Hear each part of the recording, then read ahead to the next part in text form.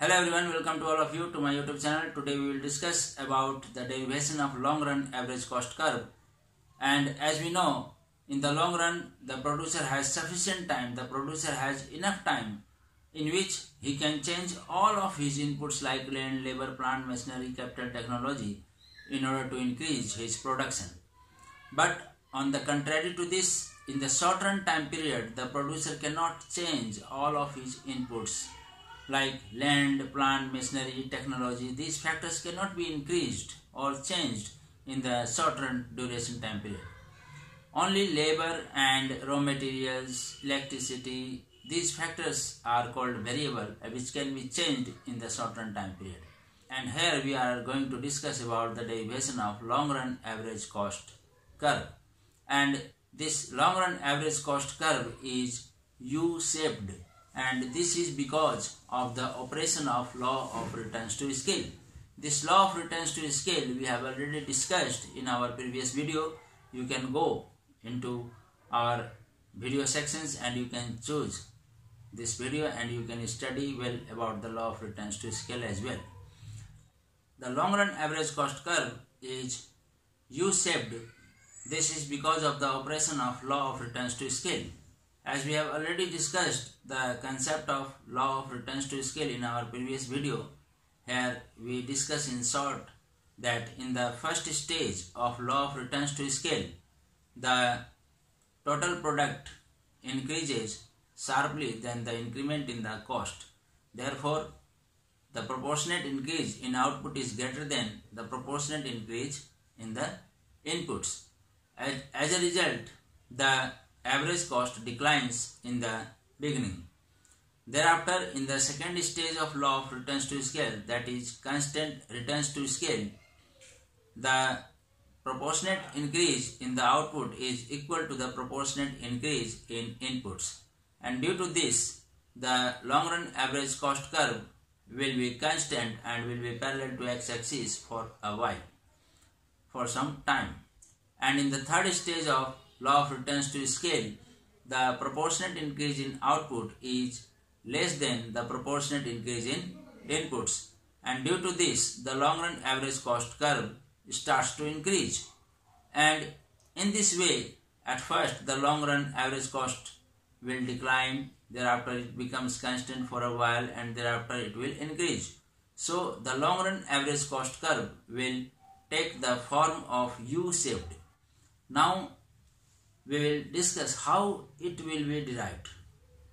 In the short run time period, the producer is tied up with the given plant. He cannot change the size of plant whatever the level of output he has to produce. But in the long run time period, the producer can change the size of the plant according to the requirement of output level. Therefore, in the long run time period, the producer will use various machines for the production of different levels of production. And therefore, long run average cost curve contains, or we can say that it envelopes, various short run average cost curves, and the short run average cost curves denotes the plant. So in the diagram that we have presented here, SSE1 short run average cost curve 1, that is SSE2 short run average cost curve 2, SSE3 short run average cost curve 3. Here we have taken 3 plant in the production of goods, and SSE1 is the small size plant, SSE2 is the middle size plant, and SSE3 is the large scale plant. And the producer chooses the required plant on the basis of the level of output that he has to produce. Suppose in the diagram, the producer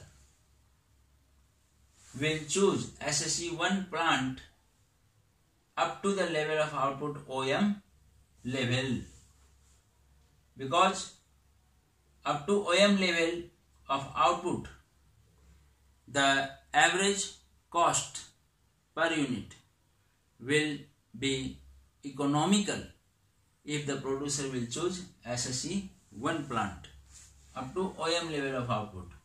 But after OM level of output, suppose if the producer wants to produce OM1 level of output, then here we can easily see that the cost by SSE 1 plant will be L1 M1. But if the producer will use SSE 2 plant, then the cost will be M1 L2, and that is lower than M1 L1. So up to OM units of output, the cost is ML, and after this level of output, after OM level of output, the cost from SSE 1 will be greater than the cost from SSE 2. Therefore, after OM level of output, if the producer wants to produce more units of OM level of output, then he will choose SSE 2, short-run average cost curve 2. And up to ON level of output, the producer will operate in the SSE 2 plant. But after ON level of output, if the producer wants to produce more than ON level of output, then the producer will choose SSE 3 plant, because SSE 3 plant will have lower average cost than SSE 2 plant after ON level of output. And this small size plant, middle size plant and large size plant, that is SSE 1, SSE 2 and SSE 3 respectively, are contained in this LAC curve. So this LAC curve is also called enveloped curve. Enveloped curve in the sense that it has enveloped, like the letters are enveloped into the paper. Likewise, the SSE, different SSEs are enveloped by LAC curve. So LAC is also called enveloped curve. So LAC is also called enveloped curve. And this LAC will be of U shape. The minimum point of LAC is B, whereas the minimum point of SSE 2 is also B. The lowest costing in the long run that the producer will enjoy will be OQ level of, at the OQ level of. The lowest cost that the producer will have in the long run duration will be on the OQ level of output, and the lowest cost will be QB. Okay, and how we can draw this typical graph? I will teach you how to draw this graph.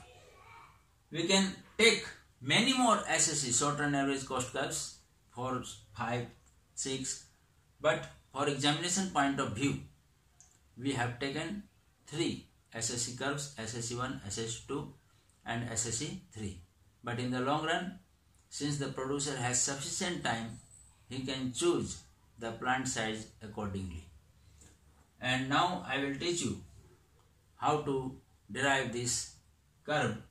And before this, see here, at point A, SSE 1 is tangent to LAC, long run average cost curve, at point A. At the falling portion, here we can see that P is the middle point of SSE 1, and at the falling portion of SSE 1, the LAC is tangent. Okay. Similarly, at point B, the minimum point of LAC and minimum point of SSC2 are tangent. And after the minimum point of LAC, when the LAC starts to increase, then SSC3, or we can say that any short-run cost curve, any short-run average cost curve will be tangent to the LAC at the rising portion. The R is the minimum point of SSC3, but after this, at the rising portion, the SSC3 tangents LAC at point C. So,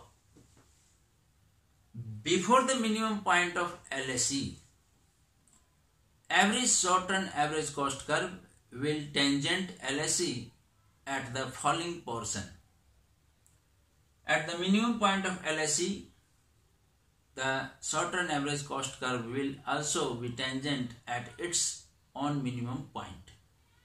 And after the minimum point of LAC, when the LAC increases, every SAC will be tangent to LAC at the rising portion. And now we will draw this diagram. I will teach you here how to draw the diagram. It is very simple. Here on the x-axis there is output, okay.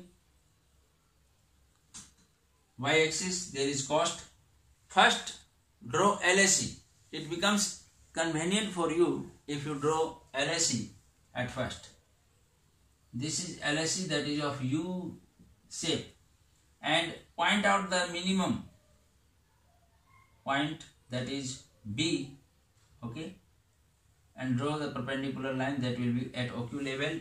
The minimum point is B of the LAC curve.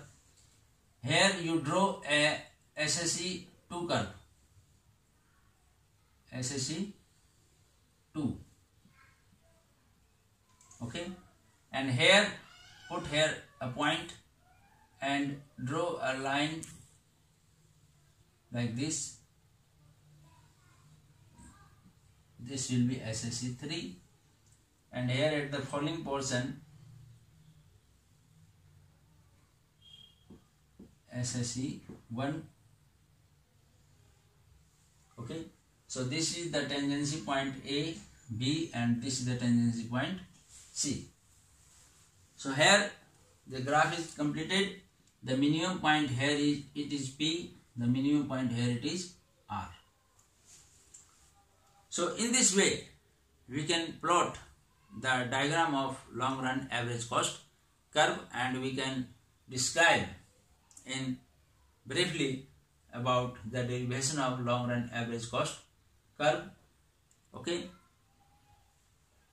And with this, I would like to request all of you to like and share my videos as well as subscribe my channel. Thank you very much.